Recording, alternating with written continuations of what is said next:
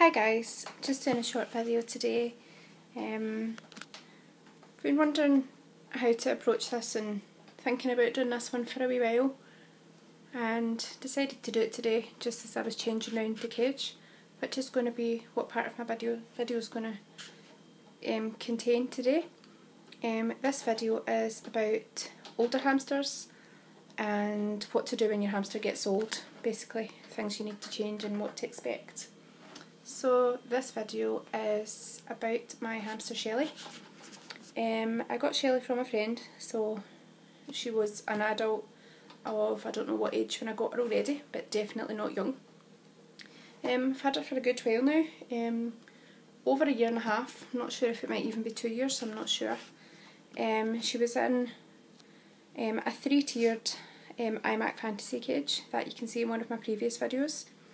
And just now I've just taken off a layer and reduced it down to a 2 level, as I was noticing earlier that it was time to do that, basically, that she couldn't make it up any higher anymore. So a couple of things that might change when your hamster gets old. They'll start to look older. The fur can thin around the shoulders and on the back. They can get sort of sticky eyes, which Silva, Shelly even, I think she might have one just now. You know, you can notice that now and again they get kind of more watery eyes.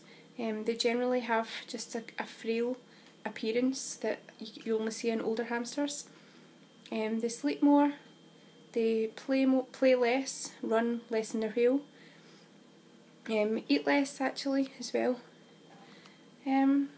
Rather similar to humans, I suppose. They just sort of slow down a bit.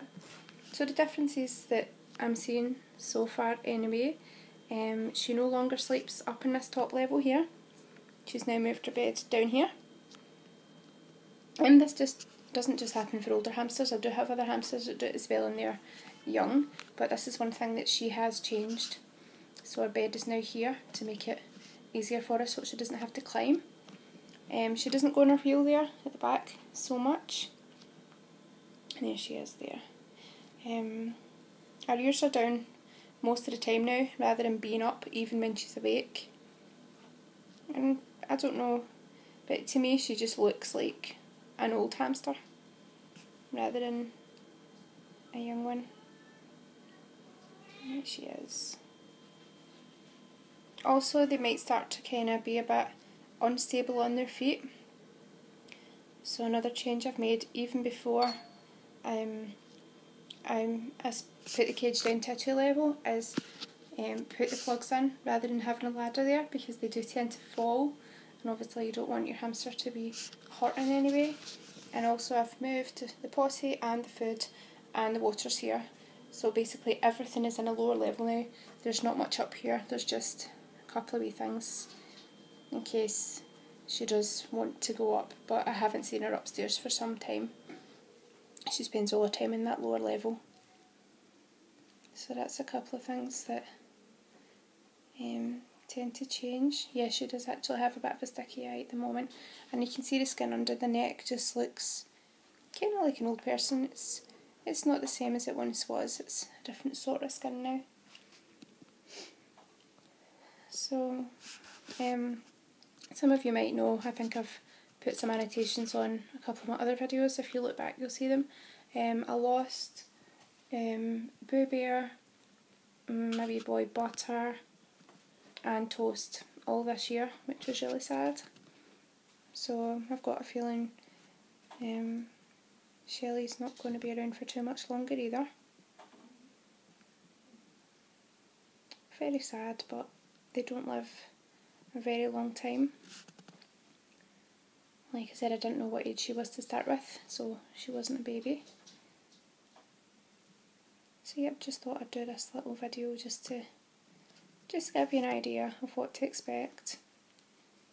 Obviously she's still well in herself, and you know, if your hamster is looking unwell or, you know, showing any signs of being unwell, you should go to the vet to get it seen to.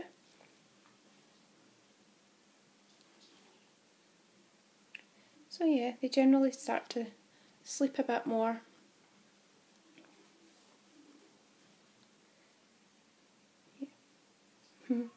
Just fun just to watch what they do. So with the level I've taken from this cage, which I have down here, I'm going to add that to Brown Bear's cage. I think I might do a video for that next actually. My cats are at it through there, I need to split them up. So yep, just thought I'd do this little video of Shelley, just to run over a few things about old age and hamsters. So any more questions or comments or anything at all, just comment below and I'll get back to you. Thanks for joining me again guys. Bye.